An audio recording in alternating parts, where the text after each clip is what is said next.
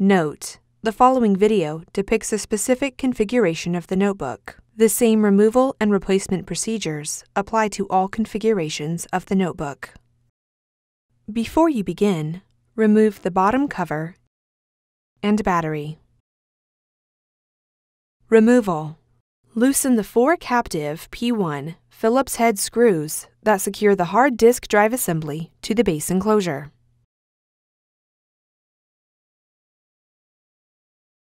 Disconnect the hard disk drive assembly from the system board by grasping the black Mylar tab and sliding the hard disk drive assembly toward the front of the notebook.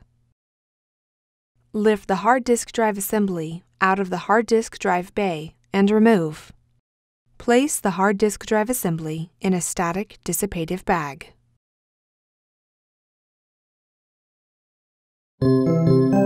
Replacement: remove the hard disk drive assembly from the static dissipative bag.